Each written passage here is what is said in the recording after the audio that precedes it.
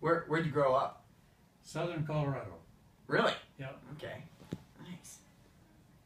I guess this is kind of a big question. I'm sure everyone asks it, but why did you choose St. John's? What was the draw for you to want to come here and be a coach here? Well, I was coaching at Carroll College in Helena, Montana. Mm-hmm. My first job out of college. And coached all sports in those days. Football, basketball, baseball. And that was the only sports they had. And we were very successful in all the sports. Of course, I was single. That makes a lot of difference, when you're single. Yeah.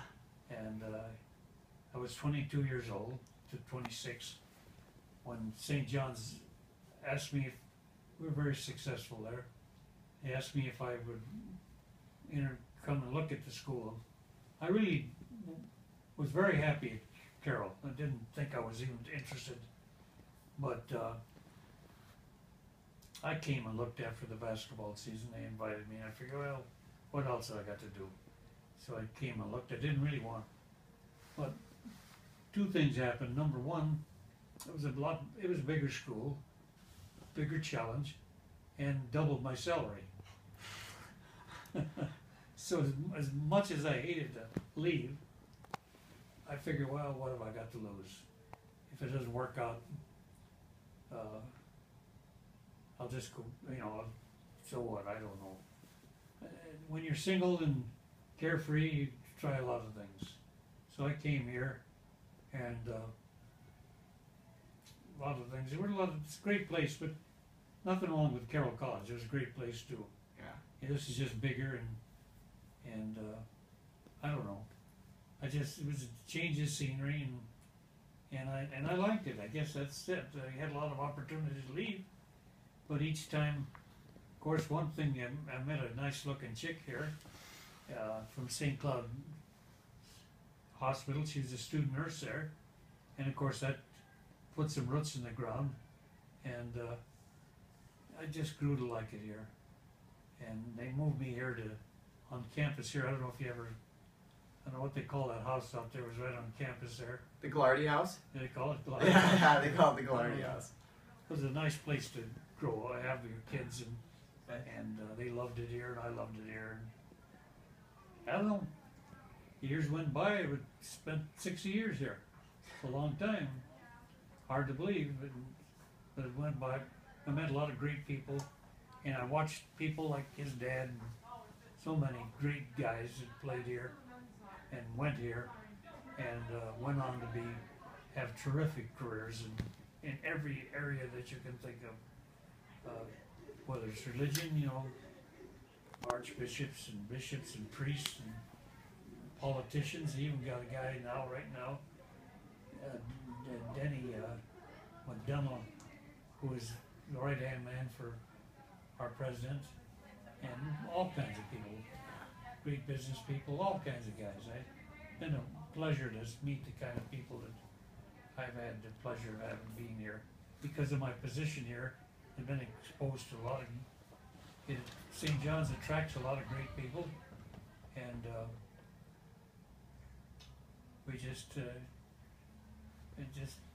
I've been just lucky to be part of it. You fell in love with it. Pardon? You fell in love with it. I'm sorry. Oh, so you fell in love with the campus. Yeah. And I fell in love with this chick back here. See, it helps a lot, Yeah. And I had 4 great kids, all went to school here. 2 played for me here, and 2 girls at the St. Ben's. So, like I said, I've had a lot of great days in the sun. And now I'm in the shade, waiting for darkness to fall. So I guess now, kind of switching gears a little bit. I know that Johnny Tommy, from what I heard, at least I guess from what I've heard, it may not have been as competitive back then. But I guess for big games, big rivalry games, I guess, how would you prepare? Would you prepare the team differently for, per se, Johnny Tommy or any big game like that compared to potentially other games? No, really, every game was a big game because, you know, like the coaching staff right now have got a big challenge. They had one last week, but they got a big one this week because after a big win or a big loss, the next opponent is critical because you can lose sight of what you got to do. Because the last game, whether it was a big win or a big loss or anything, is gone, and you got to concentrate and prepare fully for the next team, especially if they're not a very good team, because you can get tripped up very easily. It happens on every level, high school, college, or pro, that teams get upset, and a lot of times it's because they're still thinking about the past game, and that's a big challenge. And even when things are going good, we've had long winning streaks, and even then, you've always got that next game to prepare for. And you got to prepare for it really hard because any team can beat you. It happens everywhere on every level.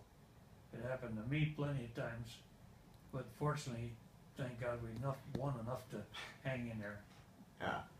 The key to everything, and the key to any success I might add, is to have great players, great people that make you look like you know what the hell you're doing. Yeah, You that's saw cool. this book that I wrote, didn't you? Well, I think it tells you everything I know about football. Can you grab that? Yeah. I had 4 books written about me, but I finally decided to write my own. Okay. All that I know about football. Skim through there, see what you think. Okay. Skim, let this guy see it. All I know about football. You wrote this one? Oh, That is No, it's a quick read. Oops. That's alright. It's not for right now. Yeah, but That's just empty. That's the one we use for my class. that is great. I want to be in that class. Oh, a lot of good chicks. Yeah. Good looking chicks in there. What do you think? Pretty quick read. It's well written. Yeah. Well written. That has nothing to do with it. That's pretty cool. It's a classic. Well, anyway, it's a great time for your 4 years here. Yeah. Just enjoy it. And we were talking about that earlier. His son is about to enter the real world, you know, but college life is. I just asked the guy, former player, was here just a minute ago. Asked him what he learned here at St. John's while he was here. What helped him do his job now? He's got a big job. He just left. And what did you think? What do you remember him saying? Well, he said he was talking about how the Johnny Network and his work ethic and just the culture of St. John's prepared him for his future. Culture was the number one thing. Working with good people, honest people, and the culture. And he got his job because of Johnny Network, and Johnny referred him to network, and yeah. caught him up with it. Yeah. So that's the important thing. It's I'm not so sure you learn anything here except a good network, Yeah. you know, and that's important. And it's, I think we warehouse young guys, hold them off till they enter the real world. In the meantime, you got to make friends and make a lot of contacts and stay out of trouble. You know, be good to people. Be the same what got you here. I'm sure you all had to do all the right things to be here. Just got to keep doing it, and it'll all work out. It works out. We all had to get through that first step. Yep. You don't know how many lucky breaks I had in my life to get to this point. I could bore you with another 2-3 hours. Well, they say luck is when opportunity meets, or preparation meets opportunity. That's exactly right. Something like that. Yeah. That's exactly right. So, how much does the Johnny Tommy game mean to the two universities? And I guess we'll start out with that. Does it mean to what? How much does like the Johnny Tommy game mean to the two universities? Well, I think it means a lot because I think like all of you, everybody here and there, seem to have looked at either school. Did each of you look at St. Thomas? Oh yeah. And I'm sure a lot of them looked at St. John's. Yeah. So that's quite a thing, I think, that right there. And so you know a lot of people there, they know a lot of people here. And it's not the same as Gustavus or Concordia. It's not exactly the same. So I don't know if there's very many relationships like this, but wherever they are, it's almost like a family fight, I think. Mm-hmm. Very much so. So frankly, there were, before St. Thomas has had this resurgence, there were a lot of teams that they were just another team in the league. Teams like Gustavus, well, now they've had their dip. Concordia, they've up and down. Every team seems to have an up and a down. And Bethel's not coming up out of the doormat. But you probably don't even know anybody at Bethel. No. And they don't. So that's something like that. I think has a lot to do with it. I think. I don't know. They're two great schools. A lot of other good schools like Gustavus. They're all good schools, but you don't know the connections, and I think that makes a big difference. And I don't know. We had such a big margin of wins over them for a long time that I think it was very frustrating to them. It had to be. It had been to us. I wouldn't have lasted that long if. I always tell the joke about. Some of my jokes are actually true, and the ones that aren't true could be true, and this one could be true, but not.